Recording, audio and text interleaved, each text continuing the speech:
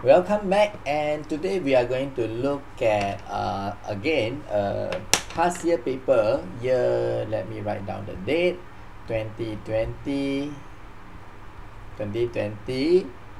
February paper, February March paper, variation 62. Okay, so let's see. A student investigate the difference between two types of bin, A and B. Okay, so there are two types of bin, A and B. One is a big bin, one is a small bin. Okay. Measure the longest bin, each bin, and record your answer in table 1.1. So you measure it, use a ruler of course, and you measure it and you put in your answer. So you just get correct lah. Complete the heading of table 1 by adding the unit. So just put the unit mm. Up to you lah. You can put cm. Okay, mm or cm. Calculate the average length of each bin. Give your answer to an appropriate significant figure. So the student didn't get any mark. The reason is because actually he's supposed to get the mark, but because he didn't put the unit. So when you put 27, I don't know whether that the student is referring to 27 cm or 27 mm, but life is cruel, so just wrong lah, because there's no unit. Like mathematics lah, you didn't write unit means you straight away you get wrong, but never mind lah, 1 mark only, so just give him lah. Suggest why the average length of 3 bins is used instead of measuring the length of just 1 bin. Again, the answer is identify anomalies. So never mind lah, because previously we do one question like this, also identify anomaly, why you want to repeat it. Second time we also read that why you want to repeat to identify anomalies. So just to write like that lah, because already 2 questions asking the same thing. Plot a bar chart. So you get usually a few things you will take note is the scale. The scale is correct, 1 mark. The labeling is correct, 1 mark, and the point is correct, is 1 mark. 3 mark, but this question only 2 mark. But make sure you just got the 3 lah. This 1 mark is for the correct plotting. Number 2 is correct unit and also the axis. Okay, so it's correct lah. Suggest a different measurement the student can take in comparing the size. The answer is either the mass or the volume of the bin. But the student write water displacement. Just now I think then I just write I just put wrong lah, because when we say that suggest a different measurement, so suggest a different measurement, so the different measurement that you must say is the mass or the volume of the certain thing of the bin, for example. But when we say water displacement, because the question asks suggest a different measurement so the student write water displacement, so water displacement is a method, it's not a measurement. So I just put that wrong lah. But if the student write water displacement to know the volume of the bin, then maybe then you will get correct. Okay, so just that. Apart from the size, state one of the visible difference between the bin type of the bin shown in figure 1.1. Okay, either pattern, shape, or color, up to you. Okay, so you get 1 mark for this one. One of the type is crushed into 5 drops. Is crushed and 5 drops of iodine are added. State the conclusion of the test. Okay, so basically you add what? Add iodine. So iodine is to test starch. So after you mix it, you know it's a blue-black. So probably there is a starch, while bin B does not. Okay, orange or brown Sometimes iodine is the color is like orange brown. Describe how the student could test the bin the pressure of reducing sugar. So you want to know whether the bin got reducing sugar or not. The student get 2 points. Okay, 1 point for using Benedict solution. 1 more point is to test reducing sugar, we use Benedict solution, and it will turn to green or yellow. So you get 2 points. 1 more mark missing is heating. You want to heat the bin. That is the 1 more mark lah. The reason is probably there is a cell wall that is protecting the bin.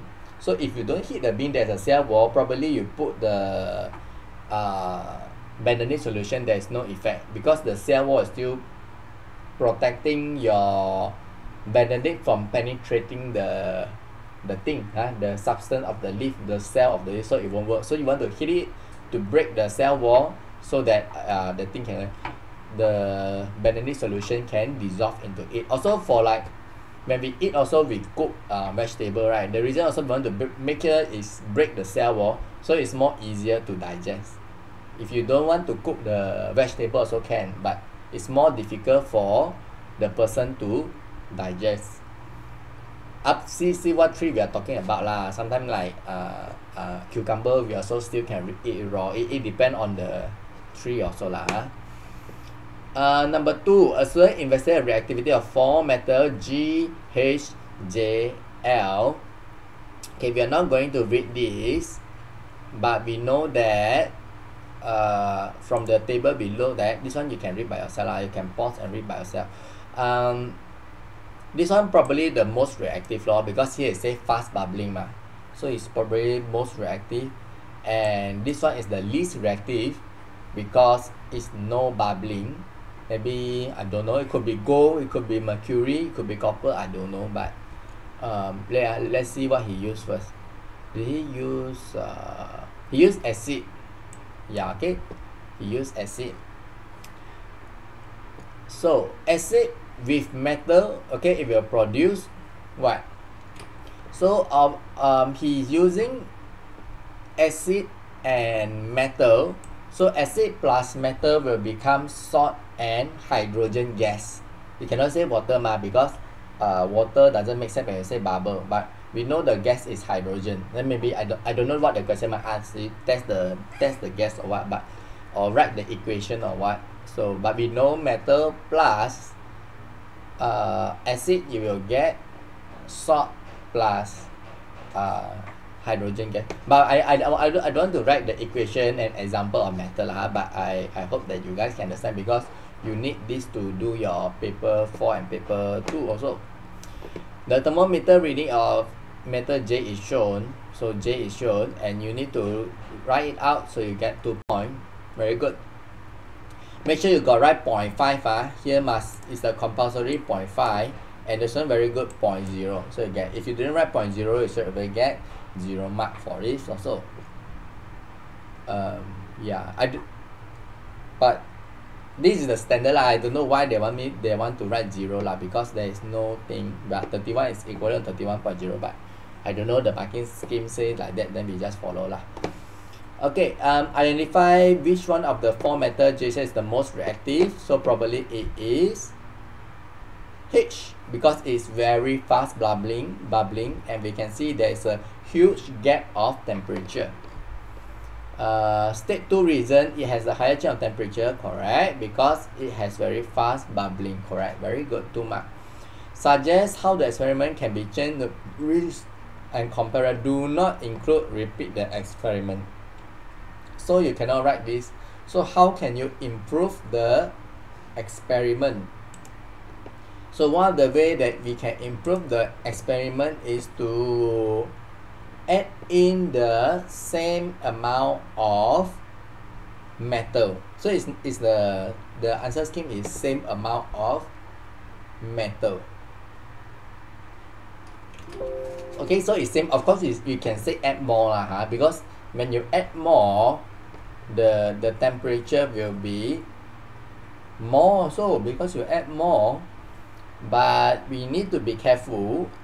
We want to, maybe you can say add more amount of metal equally throughout the whole experiment towards, then it makes more sense, because when we say add more, then some you add more, then it will be more heat, and some you didn't add less. So you want to say add more of metal equally throughout all the experiment. But the answer here says same mass or volume of metal as a constant variable. Also true also, okay? Depend on how you want to write in your answer. You get what I mean? I hope you get what I mean. Means add the more amount of metal equally to all towards the acid. Then you can get mark. Suggest what might happen here. a lot of things you can answer, a lot of things, but like this one is not in the marking scheme. Place the metal close to something hot. It's not in the marking scheme, but I still give correct lah, because here I put AVP means any answer that relate lah. The preferable answer is misread of thermometer or temperature recorded late, because you put then you only record, or maybe you misread the thermometer. This is the answer scheme lah, but any other answer also is correct, okay, as long as it is reasonable. Place the metal close to something hot by accident. The student thinks that the gas formed in the vessel is hydrogen. Yes, it's hydrogen, because we know that metal plus acid, you will get salt plus hydrogen gas. So of course that hydrogen you get like with a simple positive result, you will get a pop sound. How to test oxygen? How about oxygen? Blowing wooden plate. And what is the observation? Fire appears. Okay, the fire occur. Anything lah, fire rekindle. How about carbon dioxide? Lime water. And what happened to the lime water? Turns milky.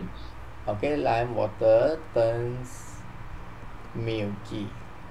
Okay, I don't know the question. These are the few lah. A few tests that you need to know. Of course, you need to know how to test, and then the next step is to test sugar, you use bentonite. To test starch, to test protein, you use myelin. To test the oil.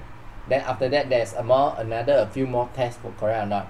To test copper, to test iron 2, iron 3, to test magnesium. That one is another chapter. So these are the few testing of thing that you need to know to test what thing is it. B, the student placed in the depth in the copper sulfate into each test tube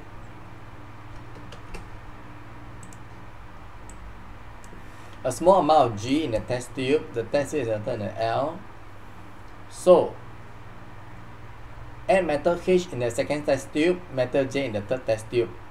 So they put in the test tube, they put it into copper sulfate. So maybe just now they use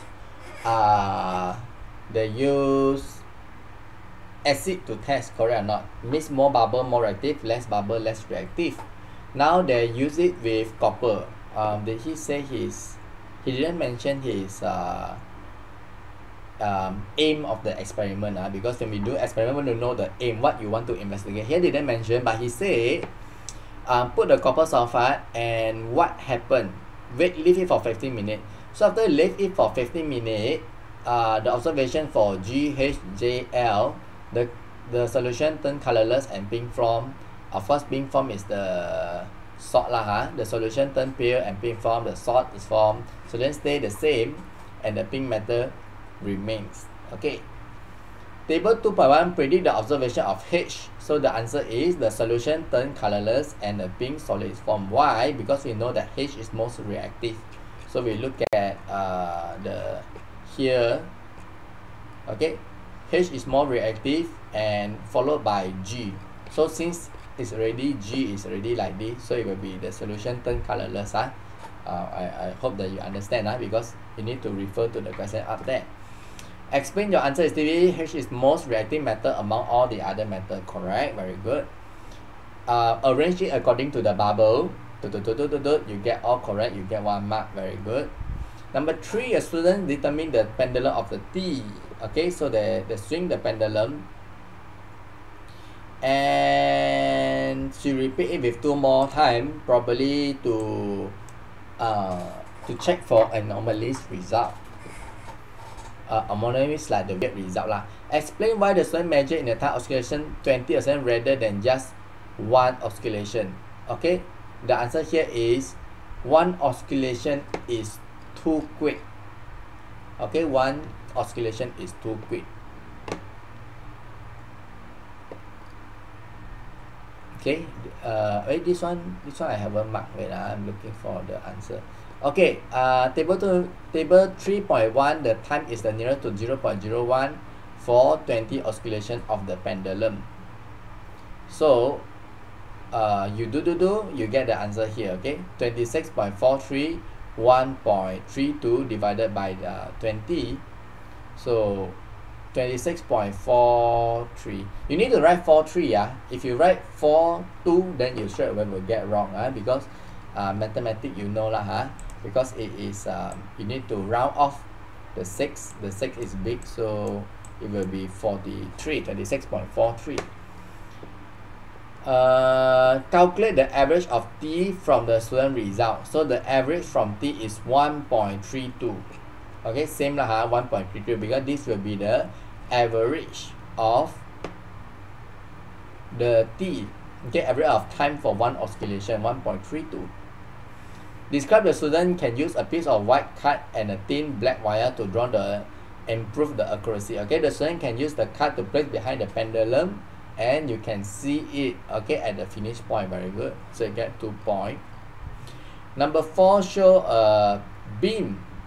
A beam is balanced by the mass opposite at the center. Then you want to put the mass here, and mass B is having a mass.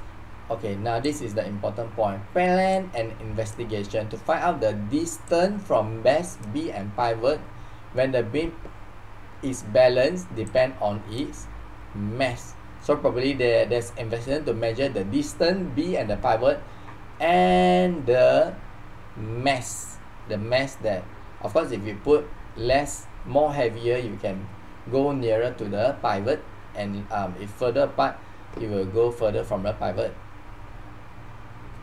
Pivot.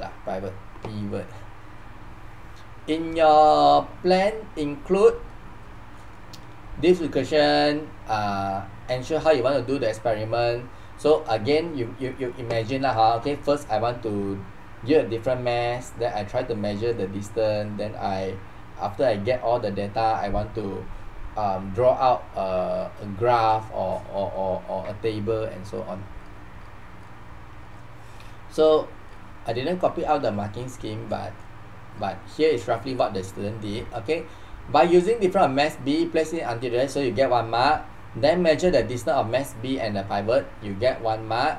Repeat it with different mass and compare it, you get 1 mark. Make sure now is a safety measure, okay? Make sure you are looking at the perpendicular to get accurate result, 1 mark.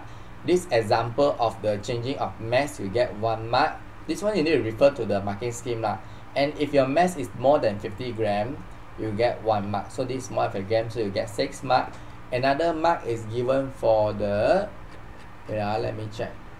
For the draw a best fit curve line, okay? But that's why I write here graph is preferred, okay? A best fit curve line, but never mind lah, the student draw a table, it should be enough. So total you get 1, 2, 3, 4, 5, 6, 7. Wait just let me take a snapshot of the answer. Wait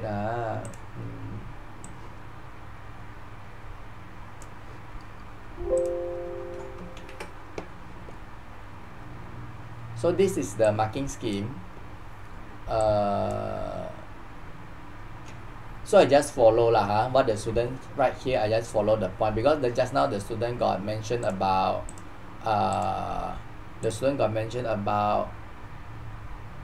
repeat the experiment. The student got say value of mass more than 50, at least 3 value of mass also is given by the student.